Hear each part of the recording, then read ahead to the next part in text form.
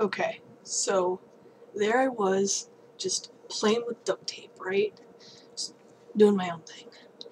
And I just kept playing with it, and then I came up with this head that looked really familiar, like a character, right? Well, then I kept working at it. Turned out like this. A little mini Yoda there. His little hands.